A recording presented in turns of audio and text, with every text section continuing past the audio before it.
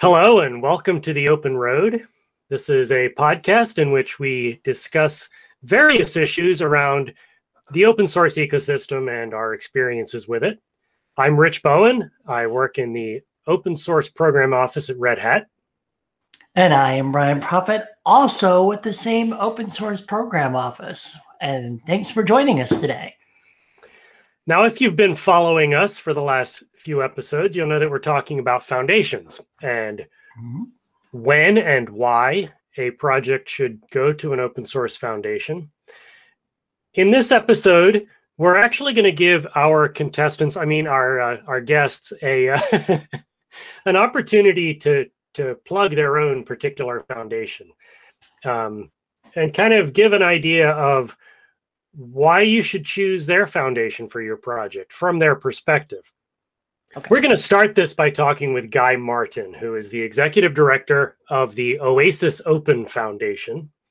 And again, if you've listened to our previous episodes, you've got some context about what that foundation is about. But in this clip here, we asked Guy, why should a project bring their project to your foundation, to OASIS Open? And this was his perspective on that. Well, I often say to our staff and to board, and Rich, you've heard me say that I think one of the big things OASIS provides is that we're big enough to matter, but we're still small enough to care, and we're small enough to give individual attention to these open source projects. And also the fact that we provide an easy way to go from a open source code base to potentially an international standard through our de jure standardization process on our relationship with ISO, ITU, and other standards bodies is important. Now, I know, there's been a lot of discussion about, shouldn't the standard just be the one code base? But that sort of monoculture of one code base is really a problem when you get to highly regulated industries and highly regulated procurement pipelines, which want a standard and want that ability to have a different implementation, maybe a more performant implementation, an implementation written in a different language because that's a requirement for some other thing. And really the only way you can get that is to get the standard developed. But it's also challenging, right? Because we all see that people, I think, in the open source world have this perspective of, oh gosh, standards, right? I don't want to take 2 years to slog through this. Whereas starting from the code, kind of starting from that code base, if you have it, and then finding a way to easily transition that to a potential international standard through OASIS is a really important thing. And I think we have that experience to give open source projects about, hey, here's a little bit more what the governance can look like. And, hey, let's coach you a little bit on taking your API and using that as the bones of the standard. I mean, that's a great example of what Baseline did, right? They took their API, it's being used as the bones of that standard, and it's giving that opportunity for that technology to spread out and be implemented in different languages and different environments, but still conform to that interoperability. So first off, I'm just reviewing the budget for prizes for the contestants because we didn't talk about that before. So just so we're all clear, writing that down is a thing to do. Well, so Guy is always our one of our more articulate friends, which is probably why we invited him on. He gives a really interesting look at how OASIS Open functions, because it really did kind of start out as a standards body, and now it is moved beyond that. And I like the way he kind of clarified it for me, because I was never really sure how that was going to work when I first heard about it.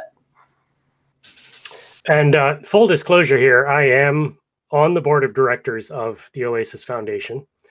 And so I've had to articulate this to some of our members as well. And I feel like that tie between open standards and open source is very, very much part of our history of open source. In the early days when we would, a lot of open source projects were in fact an implementation of an open standard, and OASIS is kind of going to those roots and drawing on those roots as a place where standards-based projects might land. So yeah, it's been interesting working with them as they try and figure out how to how to best cater to open source projects that aren't used to this tight tie between standards and open source that used to be so much part of how we did things. Right. And well, and it was a part of, I remember standards coming up in almost every conversation, whether it was open source or not, but mostly open source, because we would have the discussion. I remember, well, I'm old enough to remember, the browser wars, and even then, and that was proprietary space. But are you going to build around Netscape? Are you going to build around Internet Explorer, and then the divergent forms of HTML that sort of showed up? And then we had to, kind of lump all that back in together. And now you talk to people about that, and they're like, "You argued about what?" and then I show them the blink tag, and they're terrified. But it was a part of the discussion. So it's and as you said, no surprise that it showed up when open source was fresh and new, and it doesn't come up very often, but it still does happen in corporate circles. It almost feels like now, instead of a standards body, the conversation is more around implementing standards through attrition. Like, enough people get behind this methodology, it becomes a de facto standard. Sure, and OASIS is very much the traditional, let's create the standard and then build an implementation around it. So. Another thing that he pointed out, and I think this applies to any kind of foundation, whether it's standards oriented or not, was, I liked his line where he said, we're small enough to care, but big enough to matter. Yeah.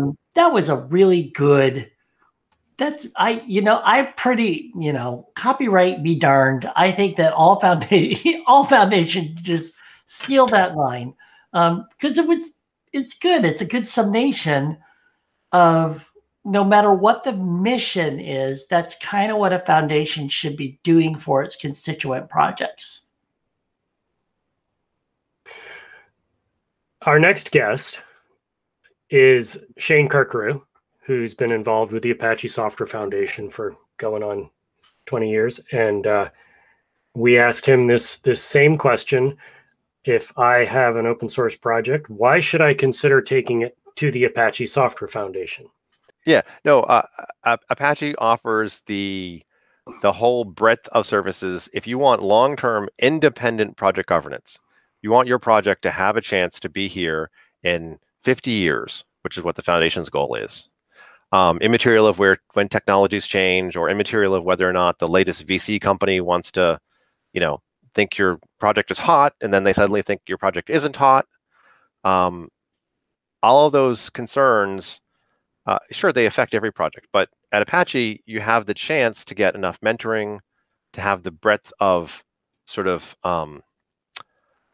respect for governance that other people will see, that people will come to the project if they have an interest, obviously, and help this project for itself, for its own community of users, not for commercial corporations, not for people who want to necessarily pay for it, but for users to maintain the project as long as someone's around. So the point is, it's not, the biggest question about coming to Apache for some founders is, you need to be ready to say, it's not my project anymore.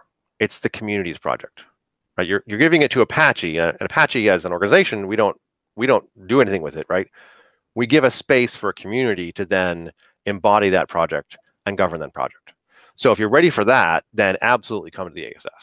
If you still believe, you're going to be the benevolent dictator, or, if you clearly have a vision that you're not going to change, even with other input, then the ASF is not the right place. And again, Apache is very clear. We want projects who want to be here. Which almost every foundation does, right? But we're very explicit about it. We will clearly tell someone, hey, we think that's not a good fit. Maybe you should go someplace else, which is not very salesman-y, but that's what makes sense for our communities. So, all right. So I hear Shane focusing on two things. Maybe there was more here, but I heard sustainability. I want to make sure that my project remains around after I or my company or even the founders of the project lose interest. And a focus on community ownership, so that the community owns, maintains, continues to produce the code, which is also part of the sustainability message, I guess. So that's what I'm hearing him pitching as the pillars of why you might want to take something to the Apache Software Foundation. Right, and that is in line with a lot of what we often think about when we hear the call, for any given project that is coming up and coming, and say, oh, you should put that in a foundation. We've had this discussion. Rackspace got that when they came up with OpenStack. Docker came. They were kind of hammered on that a little bit when they were up and coming, and so far they basically resisted that.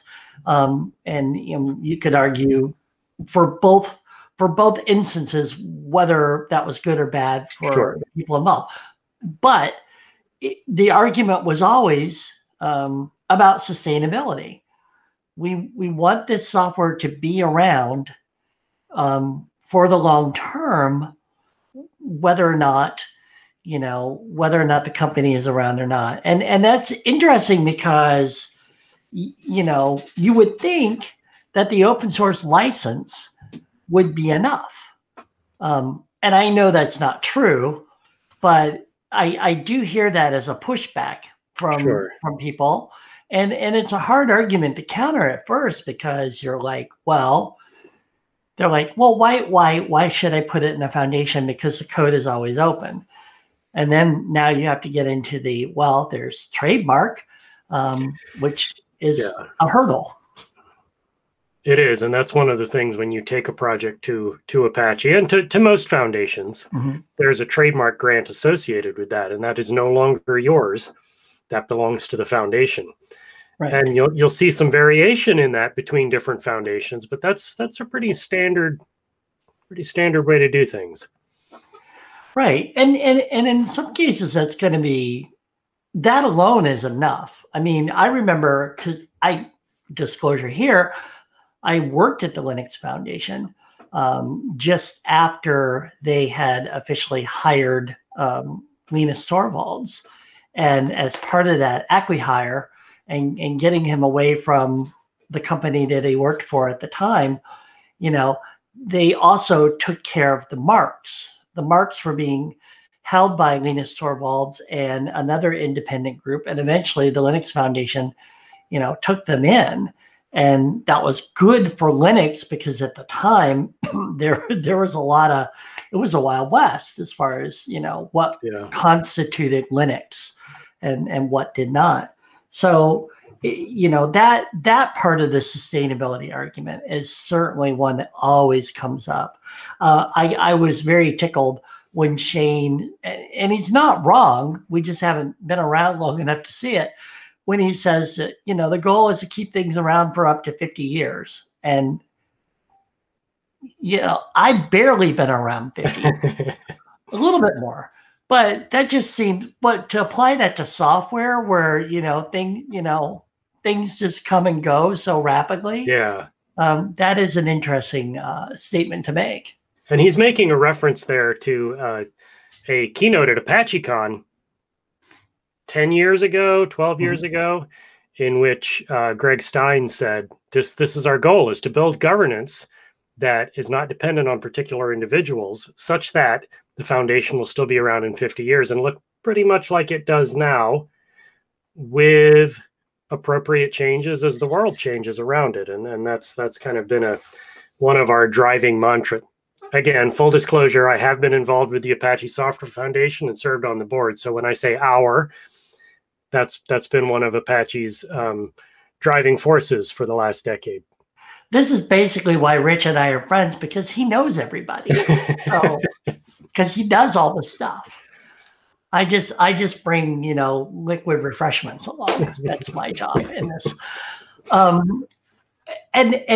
But kidding aside, I do, and this is one of the things, and this is again goes to sustainability. And we've talked about this before. The thing that I love about the Apache Software Foundation that really speaks to sustainability in a practical way more than anything else is the concept of the attic.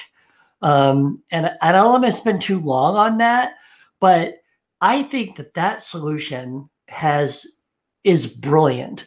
And I know, there haven't really been examples of projects pulled out of an attic before, but just the fact that they're there and they could be and save somebody some work down the line and they don't have to reinvent the wheel is wonderful. And there was one project that was brought out of the attic, and off the top of my head, I cannot remember which one it was. But yeah, the attic is a recognition that software goes through a cycle, and sometimes it's no longer relevant, either because the technology is obsolete. A lot of our XML projects are no longer the hot thing. But if you end up with a piece of software that relies on that, you know that those releases are still available for you. All the mailing list archives are still available for you. All of the source history is still there. So yeah, it's an important resource historically, but also functionally, because as we saw in the year 2000, and as we've seen many times since then, there's software that's been around for 50 years. And at some point you have to make a modification on it, and you kind of need the context around why a particular change was made, why a patch was rejected, all this sort of stuff that the attic keeps in perpetuity. Yeah. So definitely a big plus for the sustainability argument. So our last guest today, and last but not least, is our friend Vicky Brassuer, who is a free and open source software business consultant. And Vicky is currently not working in a foundation right now. She certainly had a lot of experience with them. So she kind of flipped the question around on us, because we asked the same question to all of our guests. And she came back with an answer that was really modeled about, okay, if I'm a project, why should I come to any foundation? So that's the way that question sort of got flipped. And here was her response. Actually, I'd rather turn it on its head, because I've worked on the other side and worked with projects where you think you need a foundation, or you think you need some sort of administrative oversight of some variety. What are you going to pick? Right. Which is the opposite side of that. And what I find is that typically projects can't answer the very first question, which is, what do you even need? They just have this gut feeling, we need something else, and they can't really put their finger on what they need. And their needs tend to fall into different buckets. Like some of them just need somebody to hold the money and to deal with the taxes. And then they're going to do everything else. And others, they need money plus legal support, some money, legal support infrastructure, or money, legal support infrastructure governance, right? And those tend to be the four major buckets, right? Money is the big one, legal support, infrastructure, governance. And most of them don't know where they fall on that spectrum, right? And if you don't know that, you can't really make a good determination of which foundation, which fiscal sponsor or whatever is going to be a good fit for your project. For instance, some just say money and then they want to go to perhaps Open Collective. Okay, great. Open Collective does a lot of good work, but is it going to be a good fit for you? Open Collective works on a reimbursement model at the moment, and perhaps they will change that at some point, which means that you pay, say, the cloud computing costs for your project up front, and then you get reimbursed, and they'll handle the taxes and all that good stuff. That's a good fit for some projects, but for others, people don't have that money up front. And so how do you handle that? Do you want to go to something more like Software Freedom Conservancy, where all of the money goes to Conservancy and they manage it all and handle all that administrivia for you? But they also predominantly select only free software projects, copyleft projects. Is that a good fit for your product? So you have to, as a project, really look at your needs. What are your buckets? Who services those buckets, and how do they service them? It's not just, pick the biggest name and go that direction, because it might not be a good fit. A number of the foundations that I have looked at over the years did not do a great job with saying who their target audience is. But Vicki makes the very good point that you can't get what you want till you know what you want. Right. And how important it is for projects to do the introspection, do the work of figuring out what it is that they're looking for, rather than just saying, I want a foundation, let's go down the list. And, right. And that's a really important thing that some projects are maybe not mature enough to know. So that's a hard sell there.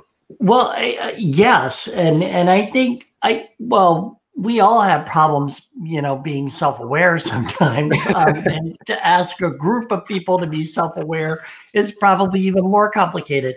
But yeah, and, to know where you are on the spectrum that she describes: money, legal support, infrastructure, governance. Those are 4 pretty solid pillars of any given foundation services, plus or minus.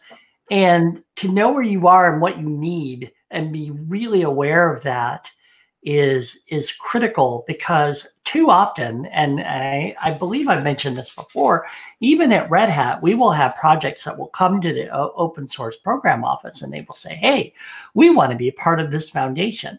And we're like, okay, why? And they don't really have an answer. And